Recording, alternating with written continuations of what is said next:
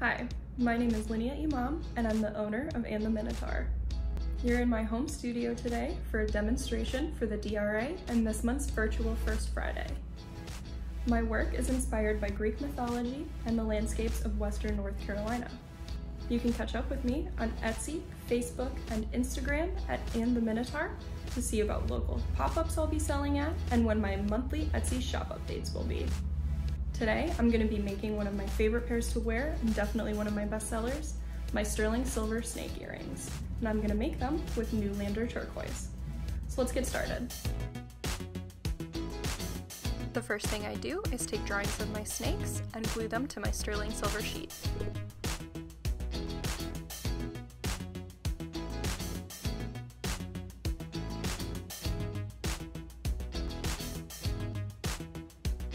Then, with my jeweler's saw, I saw those bad boys out one at a time.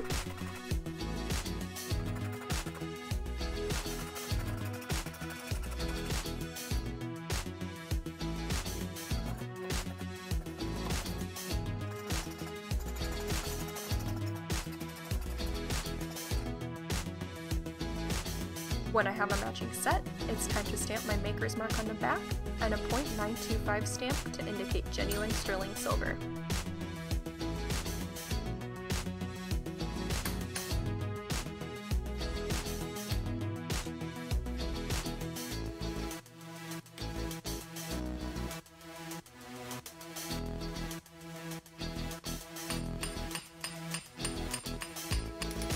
I hammer the snakeskin texture to the front of both snakes.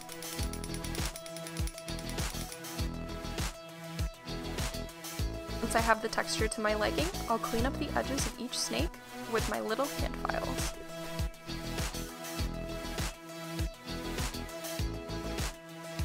I am obsessed with these Newlander stones. They look like snakeskin.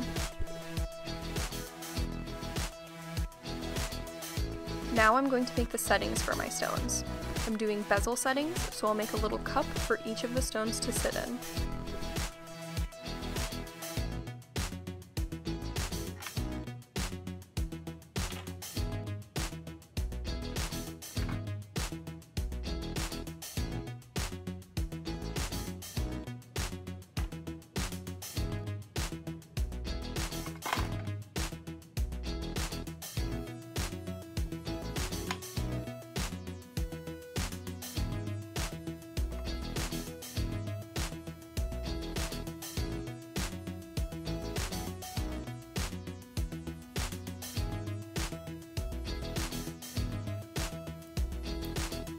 Here I am, soldering the walls of each cup.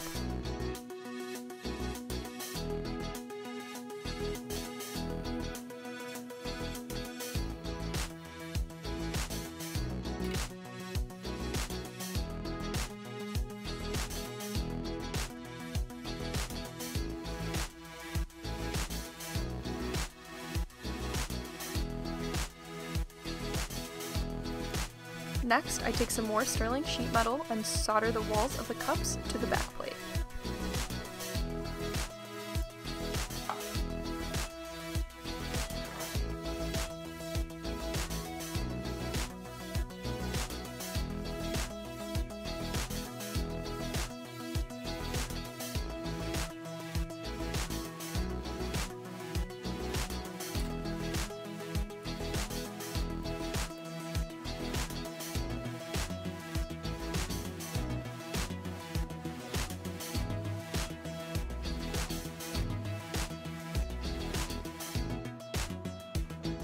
I can use my mini butane torch for this whole project because the pieces are so small. Once they're soldered, they'll get dunked in the pickle cleaning solution and sawed out.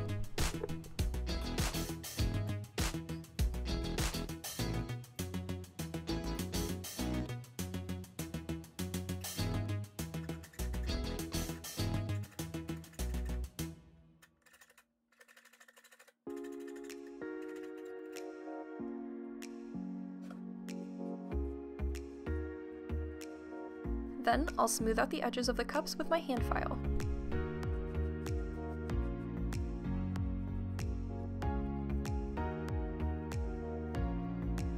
Back to the snakes.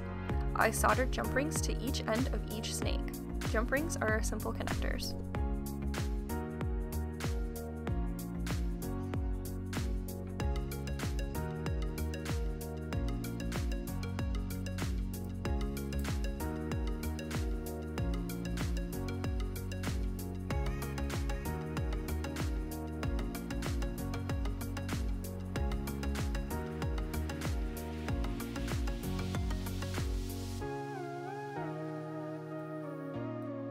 Once the solder flows, it's into the pickle to get clean.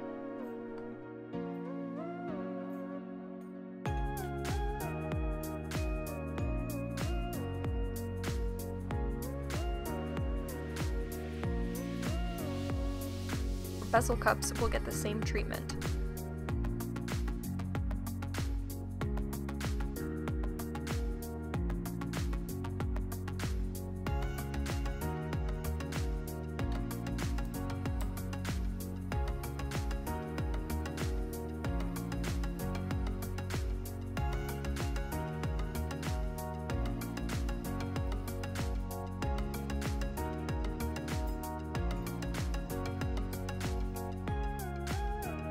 I'm going to take 2 lengths of silver wire to make my ear wires. With just the right amount of heat, I'll ball up the ends and then they get a bath in the pickle too.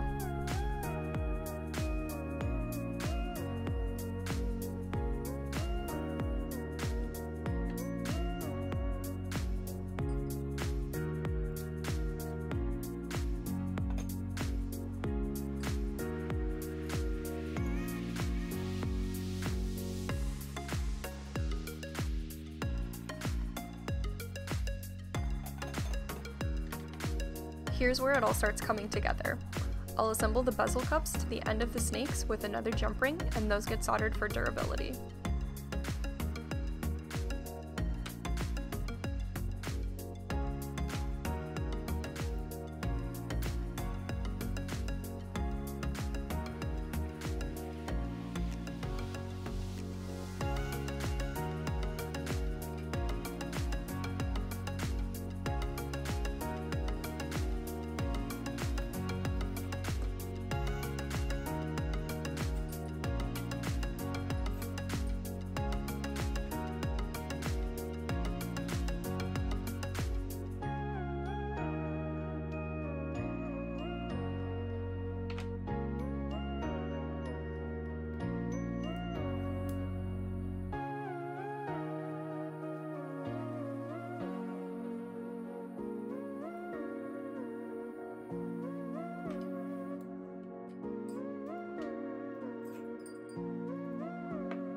Ear wires get their first bend and soldered into place.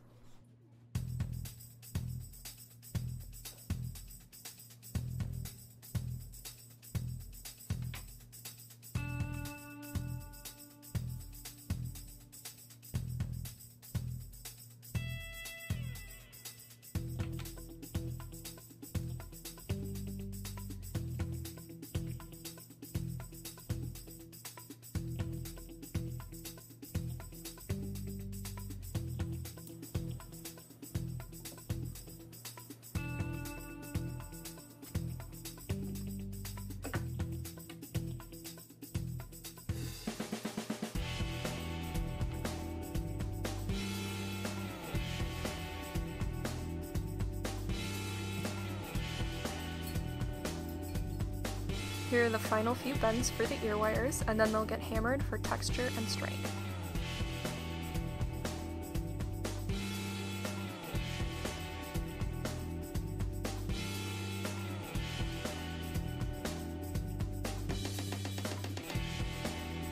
This anvil is definitely the cutest thing in my studio.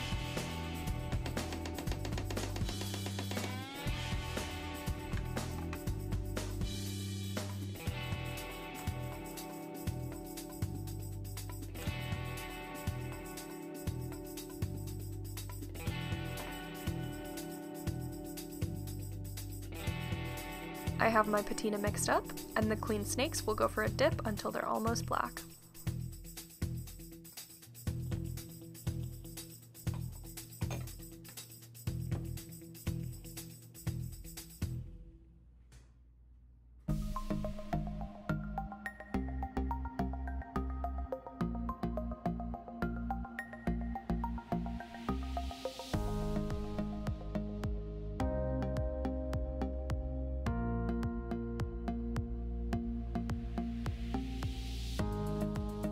After they're the right color, I buff the patina off by hand. I like doing it this way so I can really control where I remove patina and where it gets to stay.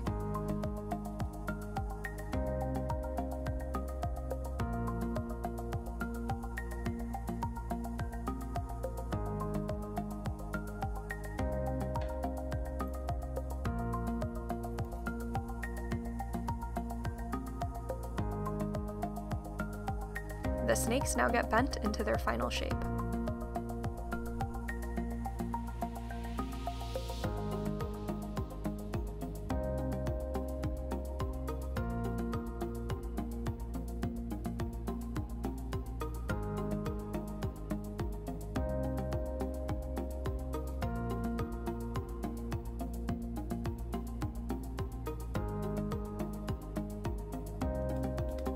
Into the tumbler they go to get lightly polished and work hardened.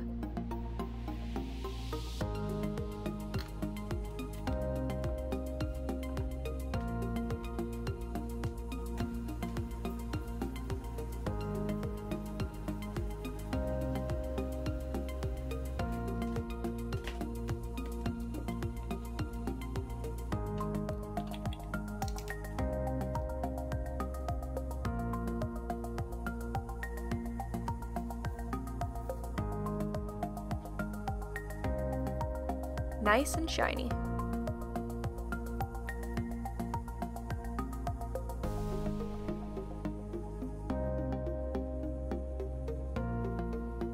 Now, over a polishing cloth, I set the stones and burnish the edges of the settings.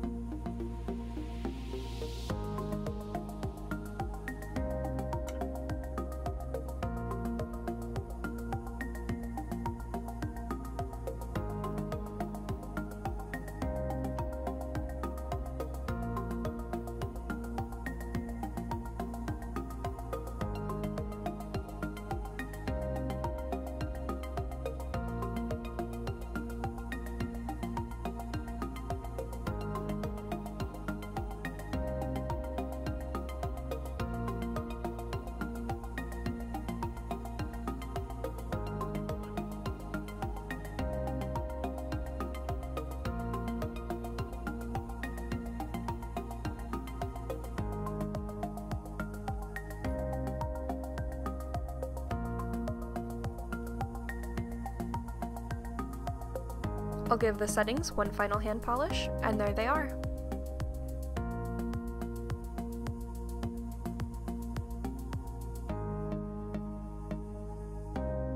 Those look pretty great, don't they?